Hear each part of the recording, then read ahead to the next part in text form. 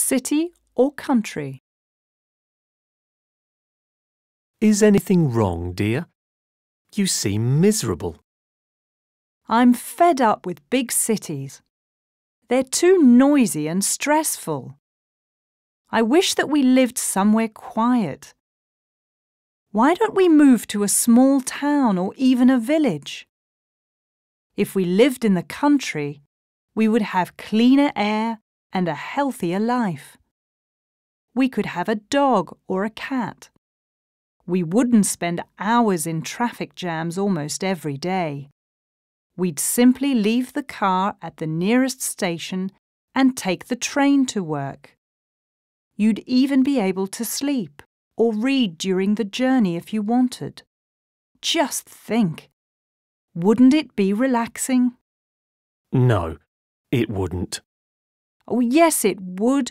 Don't be so gloomy. Will you listen to me for a moment? I'll give you a piece of advice. If I were you, I would think very carefully. Do you realise that we would spend far more on transport? Season tickets cost the earth, and we would each have to buy one. Besides, there may be other problems like strikes or delays. The city may not be very clean, but at least it's convenient. I suppose so. You may be right. But it's a hard decision to take for both of us. Why live in a city if you don't take advantage of it? We hardly ever go to the theatre or a restaurant, do we? I wish we were rich. If we had enough money, we would have a flat downtown and a pretty little cottage somewhere in the Cotswolds. Yes, and pigs may fly.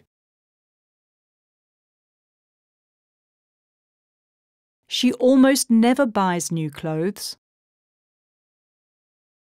Didn't she star in Strikes and Delays? I think so. Will you listen to me? I'm fed up with your excuses.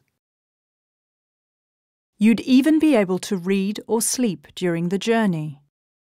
No, I wouldn't. It costs the earth, but I would buy it. And pigs may fly.